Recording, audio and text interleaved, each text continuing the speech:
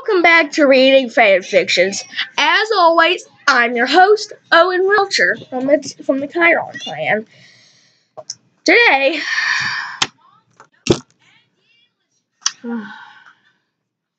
if you thought the overcooked steak was bad, you ain't fucking seen shit yet.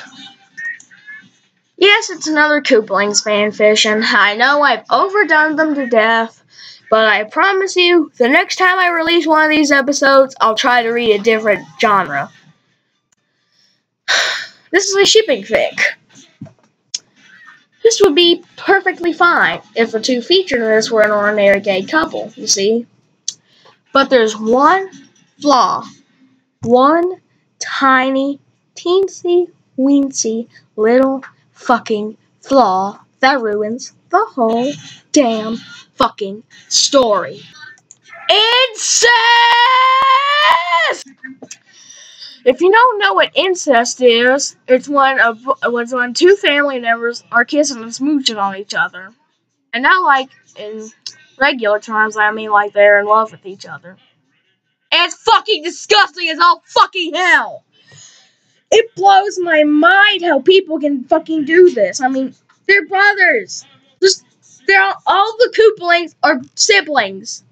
I see Wendy and Roy stories, Ludwig and Larry stories, fucking every Koopaling ship together.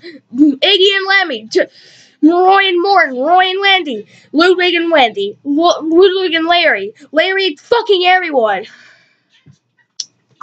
Well, and this is also a lemon fic. So viewer discretion is highly advised, because lemon fics has some of the it has some of the drinking, if you know what I mean. So viewer discretion is fucking highly advised. Let's begin reading, shall we? It was late night, and Bowser was walking to his room. After being outside thinking about how to defeat Mario, he sighed. Maybe it was time to quit bothering himself and just focus on his family. He shook his head and thought, maybe not. He wanted the Koopalings to become just like him, and not like Mario and the others. At least no. He was walking the lone and quiet halls. First, he walked by Ludwig's room, where he opened the door slightly and smiled at the sight. Ludwig was bent over the desk asleep, obviously tired from working too much on an invention. Bowser sighed and closed the door. He then walked by Wendy's room, which he peeked inside and saw her beneath the pink covers holding a giant teddy bear. Next was Morton, who was snoring, almost waking up the entire castle. Next came Roy, who was talking in his sleep about kicking Luigi's ass. Larry was covered all the way, so Bowser didn't see him, but he could hear the soft breathing. Then he walked by Iggy and Lemmy's room. The twins had never stopped sharing a room, but Bowser had noticed Iggy and Lemmy growing apart for some reason, and Bowser always thought that they would be inseparable. Author's note! If it's spelled wrong, then sorry, XD. So he suddenly heard a sniffle and Iggy's voice saying, it's alright, don't cry. Bowser softly knocked on the door and he walked in. He saw Iggy holding Lemmy as he cried. What's wrong, boys? Bowser asked. Something embarrassing happened, Father, Lemmy whimpered as he clutched Iggy, who stroked his back. All the Koopas took off their shells when they went to sleep. How could they sleep if they didn't crawl into their shells? What happened, Lemmy? Tell me. I am your father. There is nothing to be embarrassed about. Bowser sat down next to Lemmy and stroked his rainbow hair. Lemmy sniffled and moved back a little and showed him a wet spot on the bed. Bowser cleared his throat. So that's the problem? Father, I'm 15 years old. This shouldn't happen to me. I should not pee on myself. Even though I don't remember peeing, but... Shh. Lemmy, this isn't pee. This is... Oh, God. Bowser ran a hand over his face. How would he tell the boy that he just had a premature ejaculation? Oh, fuck me. Calm down, Lemmy. Let father speak. Iggy spoke quietly. Iggy spoke quietly as he stroked Lemmy's hair. Lemmy looked at him and hugged him hard. Oh, Iggy, what if I'm sick? What if I'm gonna die? I don't think it's that serious, Lemmy, Iggy says, and looked at Bowser with slight fear in his eyes. Boys, come tomorrow at noon. Come to the family room. We'll talk about this. Lemmy, son, you are not sick. This is something very normal. We'll talk tomorrow, okay? Now go to sleep. He kissed Lemmy and Iggy's brows and tucked Iggy in, and was going to tuck Lemmy in when Lemmy said, Father, may I sleep with Iggy tonight? I feel safer next to him. Sure, son. Hop in. Lemmy grinned and hopped. Iggy giggled and Lemmy snuggled next to him. Bowser tucked them in, said goodnight, and walked out. Bowser walked outside and closed the door when he heard a voice. Father! Bowser turned around and saw Ludwig standing there rubbing his eyes. His hair was standing up everywhere, looking even wilder than usual.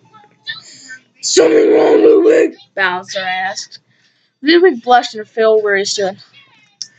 I had a nightmare about Mother's death. Oh, son! Over to where Ludwig was standing with his head low and shoulders shaking. Bowser hugged him and led him back to his room where he sat next to Ludwig's bed and stroked his hair, comforted his son, blah, blah, blah, blah, blah, blah, blah, blah, blah. The next day, the dining room was full of Koopalings yelling and screaming about breakfast. And they're like, everyone was chatting except Lemmy, who was sitting there staring at the plate, not caring about the food like a little fuck. Iggy looked at him sadly. When he reached out, he grabbed Lemmy's hand under the table. Lemmy looked up and looked in Iggy's eyes. He blushed and smiled. He used to tell everything. But now everything had changed. Morning, Wendy walked outside to play hide and seek. Ludwig and Larry walked away, and Lemmy had caught a glimpse. Author's note. Spelled right? Yes. No. Noon came and Iggy and Lemmy walked to the family room where Bowser was sitting in a large chair. Close the door behind you, boys, Bowser said. Iggy closed the door as Lemmy went and sat on the couch as Iggy joined him. Boys, what happened today? Was completely normal, Bowser said with a smile. How so? Explain, Father. It's never happened before, Lemmy said in a loud voice as Iggy patted his back. Boys, you are both of the age of maturity where big changes happen in the body. Changes that you may not understand completely. Like yesterday, that was not pee. It was sperm, Bowser said uncomfortably as Lemmy's and Iggy's eyes were right to the side of plates. You mean I came? Iggy squealed and Iggy blushed. Yes, son, and it's normal. It happens to everyone yet, Lemmy said in defense. Oh. Then why hasn't it happened to Iggy yet? Everyone is different, and maybe Iggy's body needs a little more time. It'll happen to him, too, Bowser said as Iggy. So it's normal, Lemmy asked. Completely. Here are some books that your older brothers and sister have read. They're very helpful. Read them both together and it'll feel easier that way, Bowser said as he gave the 3 books. Lemmy and Iggy smiled. Thank you, Father. I feel so relieved. Lemmy chuckled as he hugged Bowser. So did Iggy as they read to the room, giggling about what they spoke about. Bowser shook his head. Boys, teenage Koopling boys, he shuddered. Iggy and Lemmy closed the door behind them as they sat down on Lemmy's bed, which had been changed because of the accident. They looked at the books. The first book was Growing Up and Feeling It. The second book was in Changes in Your Body. The third was What a Boy Gotta Know About His Penis. Lemmy and Iggy giggled at the title. They opened up the third book until Morton came and knocked them on the door, telling them it's time to dinner.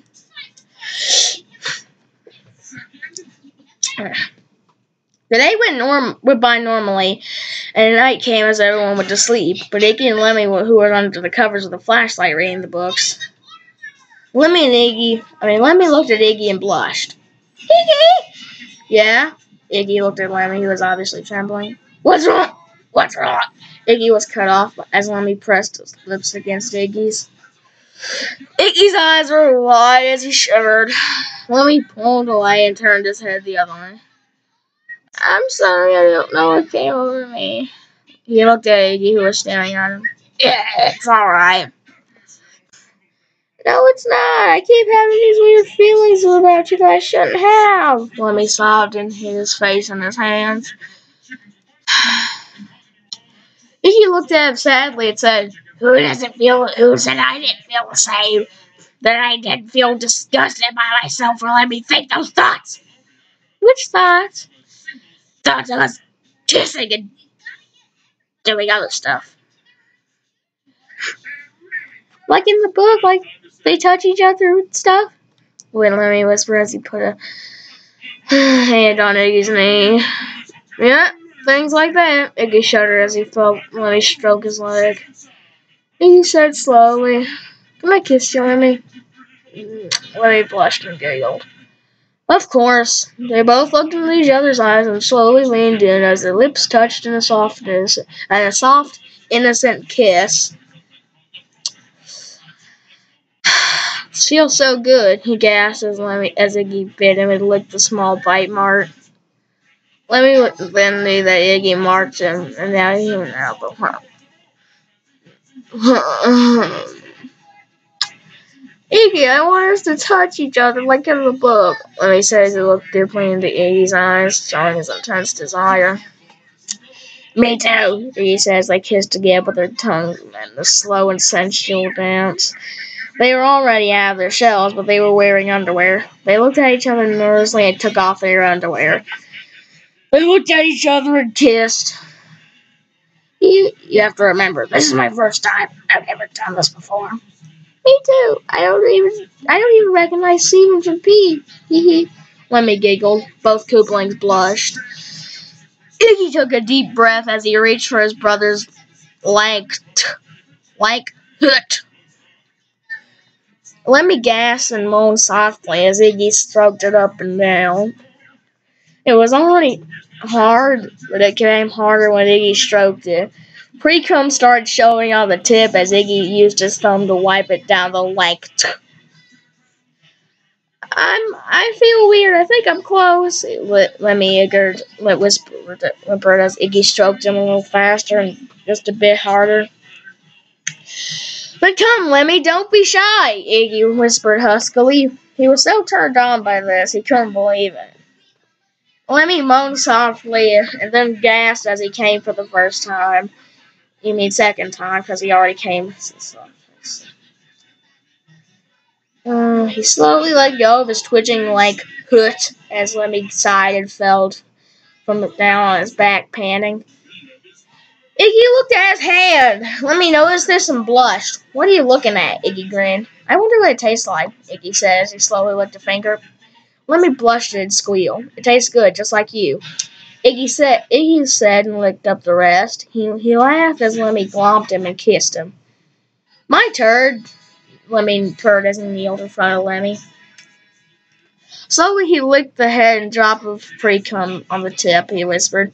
You taste good too, Iggy. Iggy whimpered and clutched the seats tightly as Lemmy continued. He licked the rim of the head and then slowly took half a hoot in his mouth as he felt Iggy thrusting his hips up and down. He stroked the rest and slowly sucked up and down. He pulled away his left and... Lemmy, I'm coming, Iggy panted and whimpered. Lemmy took out the leg from his mouth and stroked it. Then come for me. Come on my face, like I said. Fuck this shit up. And then this bitch ship teases Ludwig and Larry and the Stinger. Well, I hope you enjoyed that fucking piece of shit. I know I didn't.